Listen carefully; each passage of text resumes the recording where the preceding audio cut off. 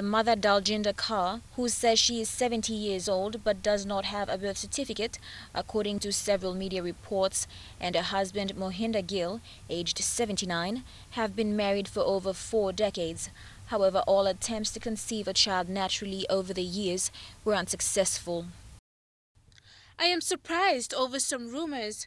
Never did my mother-in-law or any other family members ever taunt me for bearing a child at this age.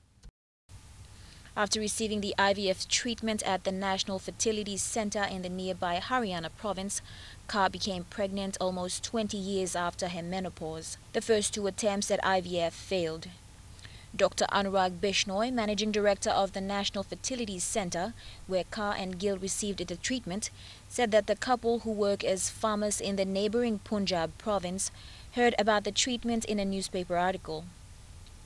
In India, infertility is sometimes seen as a curse, and those unable to conceive can often end up being disliked by family members. We always had plans to have a baby, but it all depends on God. Nothing can happen without His will. We saw the institute on television and then we decided. But again, we got delayed by 2 to 3 years. We contacted them and started taking treatment as advised by them. It's all because of God's blessings. Dr. Bishnoi also said it is not the first case of success for Bishnoi and his center. In 2008, another of his patients gave birth to a baby girl at 70 years old. Lorraine Gabina, MTV World News.